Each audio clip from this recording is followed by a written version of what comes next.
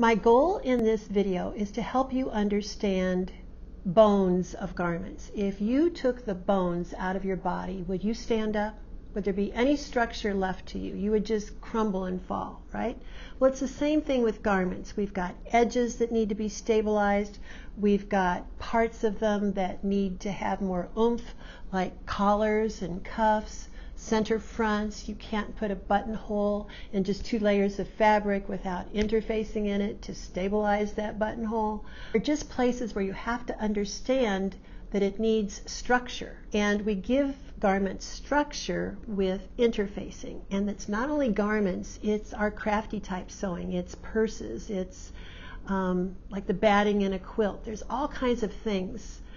Pieces of fabric, these strips of things that give structure to our sewing project. There's also a difference between interfacing and fusing agents. Interfacing can be sewn in or it can be fused in. But a fusing agent like steam a seam or stitch witchery, that is like a fabric piece that's glue that's going to hold 2 pieces together. It's going to fuse 2 pieces of fabric and make them as one. All right, that is not interfacing. It may well make those fabrics stiffer, but it is not technically interfacing. So in this video, my goal is to try to explain the difference and my favorite products. I have gathered all of this in an $8 PDF available at my website called Interfacing Demystified. This will be 28 pages if you print it out, all about my favorite interfacings. So you might want to check into that. Let's get started to demystify interfacing. Did you see that picture that Melanie just shot of me that I put into this video? That was me searching in my interfacing stash for what a lot of people purchase for interfacing that I just don't allow into my sewing room. And that is non-woven, non-knitted, felted, I hate to say the word Pellon, but that's the brand that is kind of known as the term. If you can take what you think is interfacing and rip it, it is not going to last in your garment. That's one thing I learned in my college studies and getting my home ec degree. I had a professor who did her doctorate studies in interfacings and how they hold up in garments, both ready-made and custom-made. And just a strong lesson I learned from her was that interfacings without structure, not knitted, not woven, not a weft, but just mushed together, if you can tear them, they're going to disintegrate in your garment. That's why I couldn't find any of that interfacing here in my sewing studio. So never put that in a garment. I would never let anybody, any student of mine, put a non-woven in a garment. Now maybe in a purse, or some kind of crafty item, but not in a garment that's going to be washed and dried. These are in my stabilizer stash, not in my interfacing stash. Now, Londa, is that the stuff that they use for tearaway with embroidery? Yes, that's exactly it. But it's also marketed as interfacing. Now, they're really 2 different things, but that's its lack of structure, and I have that. Do you see? It tears. This is a tearaway stabilizer. Stabilizers for embroidery are not the same thing as interfacing. No, no, no, no, no, no, no. Interfacing can either be sew-in or fusible, as I said in the past. And I like structured interface. There are many, many, many ones to choose from, but here's one of my absolute favorites. This is a woven, non-fusible interfacing. If I were going to be a real nice wife and make my husband a shirt, which would be a real labor of love, I would use this in the collar and the cuffs and down the center front where the buttonholes go. This happens to be by the Pellon Company. It's a manufacturer of interfacings. It's called Woven Sew-In. It is machine wash warm. It's 55 cotton and 45 polyester and made in the USA. How about that? Now, cotton and polyester, that's going to shrink. So that brings me to another point that I really make a strong point of in my document that you can purchase. Fabric that you make into a garment must be pre-shrunk. That means you wash it and you dry it, just like you're going to do after you make the garment. So if you didn't wash and dry what goes into it, it might shrink, right? So you must pre-shrink the interfacing as well.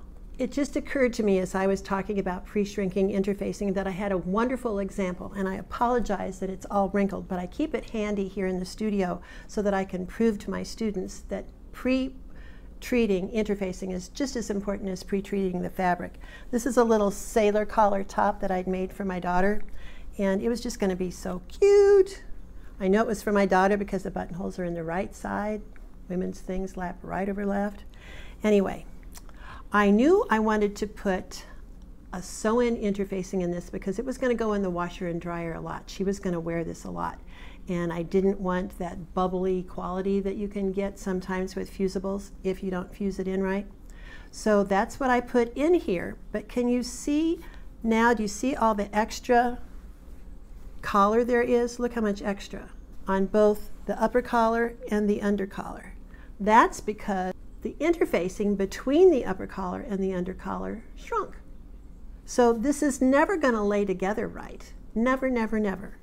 You may have tried to iron your husband's shirts and the inside of the collar just is, it's got excess to it. What's happened is that the interfacing has shrunk. Do you think for 1 minute that they pre-shrink fabric in the factories before they cut out the garments? Or that they pre-shrink the interfacing when they cut out the interfacing? Oh no, they certainly don't. So that's another reason for sewing, to get your things to look better and last longer. So that was proof that sew-in interfacing needs to be pre-shrunk. But I also have a wonderful example in here on the facings. I knew in that collar I wanted to use the sew-in, but heck, on the facings I thought I'll just use a fusible. And I used a woven fusible interfacing. But do you see how it's bubbling? Can you see that? Isn't it obvious that the interfacing shrunk when this garment was washed? And that's what created all of these little bubbles. Now granted, it's on the inside of the garment, so it's not the end of the world. But that's what's going to happen if you don't pre-shrink your interfacings. So a rule of thumb should be that you never, ever, ever, ever, ever bring interfacings into your sewing room, your sewing studio, your sewing storage until they've gone to your laundry room first. And we'll talk more about how you do that. As I got out those samples from here in the studio, I came across this little top that I had started to make as well, to prove that another purpose of interfacing is to make a part of a garment more opaque. Do you see on this side of the collar that you can see the seam allowance part of that piping? Doesn't that shadow through?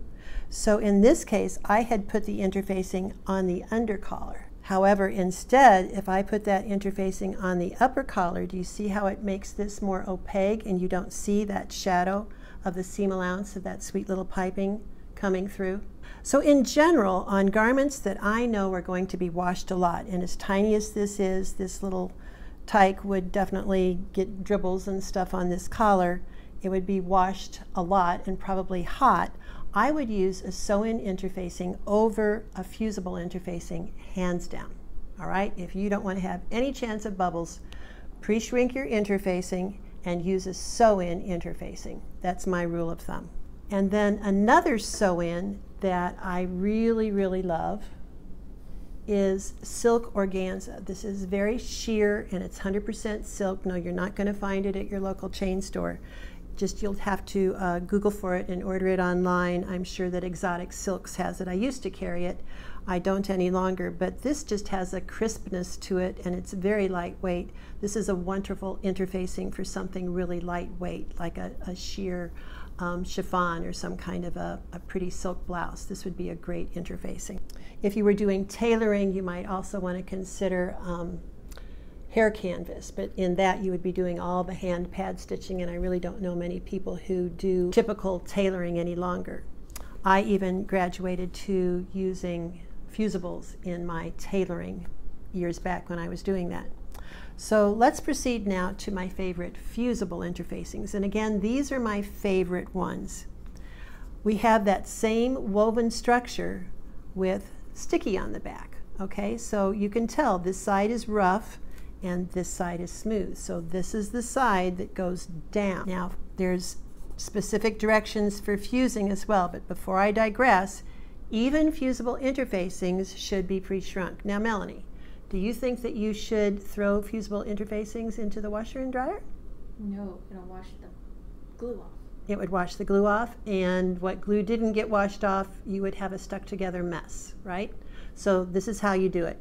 You fold it up and you put it in a sink where you have run as hot a water as you can get. And you lay it in that sink of hot water and you let it stay there until the water is cool. Then you take it out and you roll it in a towel and you just let it lay there for a little while. And then you don't hang it over a shower rod. Instead, you lay it out flat on that towel and let it dry. That's how I would pre-shrink this woven interfacing, and it's also how I would pre-shrink knit fusible interfacings. All right? So it's the same shrinking business. You've got to pre-shrink your fusible interfacings as well as your non-fusible interfacings. So I trust I've made a strong point of that. Okay, so fusibles, we have a woven structure, and then we also have a knitted structure. Now this is a tri-dimensional 8-way stretch knit. So a knit interfacing is obviously great in knit fabrics. It's still giving it some extra oomph, some extra body, but it still has some give. So this again is sticky on one side and not on the other.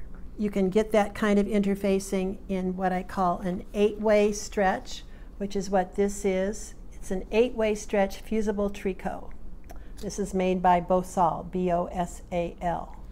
This very same knit fusible tricot is what I fused to all of the silk outer pieces of this silk dress. And doing that just gave it such a nice crisp look.